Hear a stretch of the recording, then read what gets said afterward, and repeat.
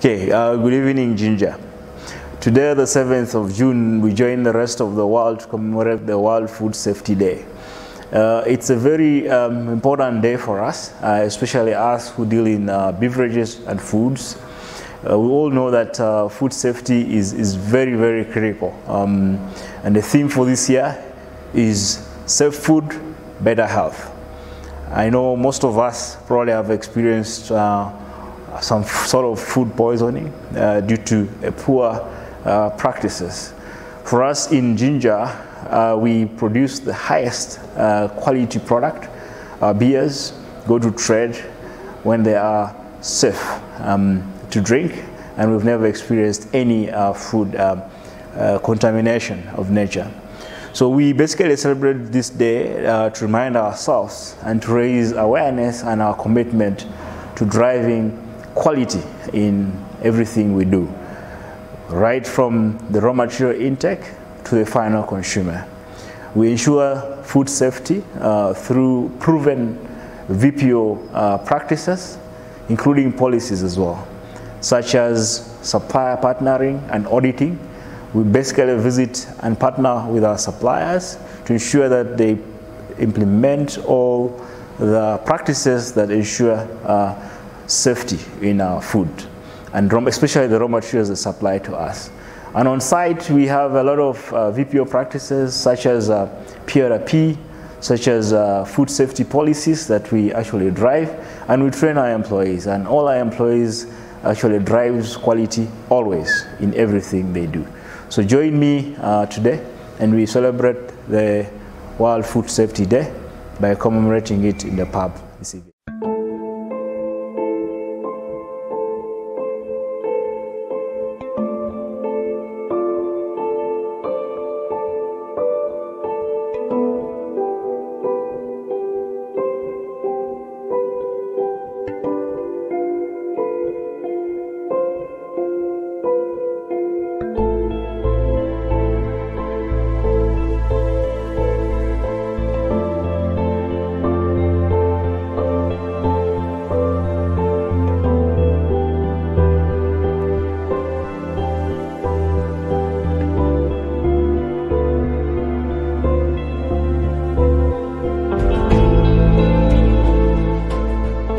Today we are celebrating World Safety Food Day, and our theme is safer food, better health.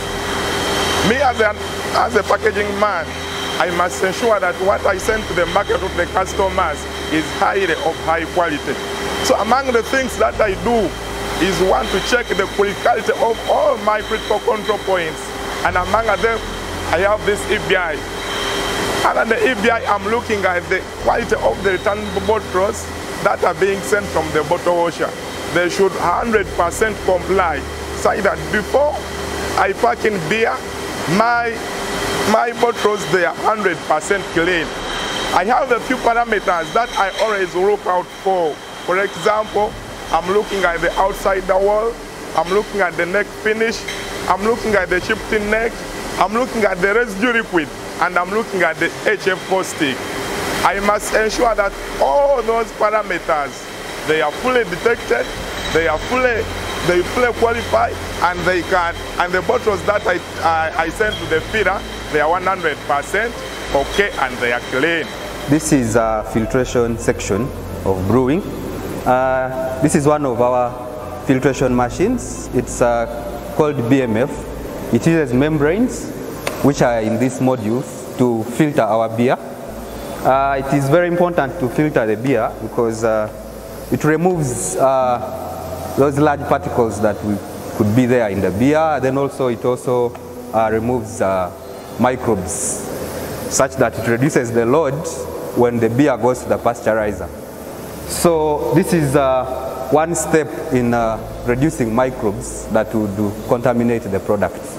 Yes, so we also do weekly CIP of this machine to ensure that the machine itself is clean before the beer reaches here. We also do weekly foaming of the area to make sure that this place is sterile enough. Yes. Sulfur dioxide is a byproduct of fermentation here in cellars, and it's one of our allergens, and it affects our consumers, especially the asthmatic people. So if we do not control this, then we are going to affect our consumers out there. So me as an operator, I ensure that I use yeast, which is of the right generation. I do proper yeast management, especially in our yeast room there, to ensure that we produce the right beer. The yeast is healthy enough to be able to reduce the sulfur dioxide levels. Also, we make sure we do analysis, and in case we have UTs which will give us high sulfur dioxide, we blend with those which will give us which have lower sulfur dioxide, and so as to achieve 2 to 10 ppm in our packaged beer. The most important aspect of food quality safety when it comes to packaging entails looking at the quality parameters of crowns. Crowns, these are the materials we use for sealing the product once it is packaged in the bottles. So the key check here is to ensure that crowns do not carry over any taint which is from the manufacturing error, including smells like plastic, chlorophenol, or metallic, which can come as a result of rusting of the crowns. So we do the inspection to ensure that our crowns do meet these standards. Once it is accepted, we go into the next step of product packaging. So we put in beer in our bottles, as you can see, and the key information for a consumer to make a right decision is to ensure that we have all the food safety requirements printed out on the label of our bottles. So we have here the product identification. As you can see, this is a bottle of Nile Special.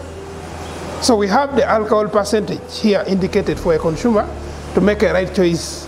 Then on the back label, we do have information pertaining to the key ingredients which are used in the manufacture of this product. We have legal information. This legal information deters someone who is underage, someone who is pregnant, and someone who is going to drive. You should not take this product. Then we also have a barcode for our consumers to be able to contact us. We do have a barcode and a toll-free number which are printed out. So our consumers always have to look out for this information so that it helps them to make right decision when it comes to deciding the product that they are taking, and should be of a superior quality. As quite a team, we play a big role in protecting our consumers. So as a team, we ensure we do analysis of our inputs before production, even the product at every stage of production. In that manner, we ensure they meet specifications internally, even also the legal requirements for the government. In that aspect, the consumer is protected from taking any drink with contaminations, which prevents them from any healthy complications. As quite a team, we are very competent in our work, as we always participate and do successfully. Food safety is a human right. All consumers are supposed to have access to safe food. Here at AgroWays, we emphasize food safety by looking at the entire value chain. We look at food safety right from the farm up to AgroWays, up to our main offtake and breweries. We train our farmers to be cautious of handling the cereals and grains that they deliver to us to ensure food safety. We train the transporters, we train the aggregators who have storage facilities, and we train all those people who at one point or the other handle grains and cereals that come to us. So ensuring safety of food for better health is a collective effort for all actors along the value chain. Here at AgroWays, we lay a lot of emphasis on aflatoxin testing and detection because it is very rampant in all our foods. Aflatoxin comes in at the time of harvest, at the time of storage, and at all levels of post-harvest handling. So we pay a lot of attention to testing and detection of aflatoxin in the products that we send to the main user, like breweries.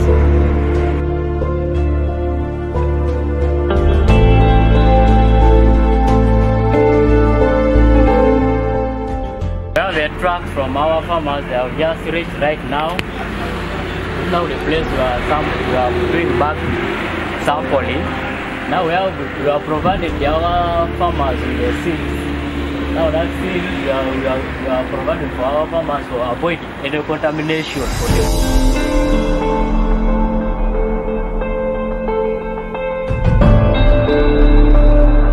When we receive the grains from the sampler, we first check on the declaration note. We check for the details of the supplier, where the grain is coming from. And when we are done, we do a number of tests in the lab. We do microbiology tests, where we check for the fungi, we check for the yeast and molds, we also check for the E. coli. We also check for the pesticide residues on the grains to see if they are safe for the final consumption, which is NBL, where we check the grains. This machine here called the analyzer for testing aflatoxin. It's a rapid reader, and we have also different reagents that we use for testing. We have ethanol, we have the apparatus, we have the different apparatus that we use for testing aflatoxin. And then we also test for heavy metals, for example, lead, cadmium. So that's to ensure that all the material we receive are safe for human consumption. So after that, after ascertaining that all the samples we received is passing, we write what we call the sample analysis report, and then we allow the truck to be offloaded. This is the offloading hopper. Grain from quality lab proceeds to the point of offloading. Now, while here, we want to make sure that no grain that does not conform proceeds to the silo. So we do what they call back-to-back sampling, such that any grain that is not fit to proceed to the silo for storage or for cleaning is eliminated at this stage. That's why these people, when they are offloading, this sampler does back-to-back to remove anything that seems not fit for use. Behind me is one of the big silos where we store grains. They are first dried at the dryer, then stored in one of the big silos we are seeing here. So after drying the grain, we make sure that the grain is cleaned and dried very well. Then that's when you can store the grains in the big silos. So when we are doing the degerminations or milling, we convey grains from these big silos you are seeing here into the degermin plant. At the degermin plant, we have several equipment which work in the interrelated way. We have the destoner, we have the conditioning bins, and we have the degermer. At the destoner level, we remove the stones that might be in the grain. Okay? After removing the stones, the grains are conveyed into the conditioning bins. Conditioning bins is where water is added into the grain. That grain is already clean, free from stone and free from ferrous material. From conditioning bin, you store those grains for a period of 6 hours to make sure the tampering is done sufficiently.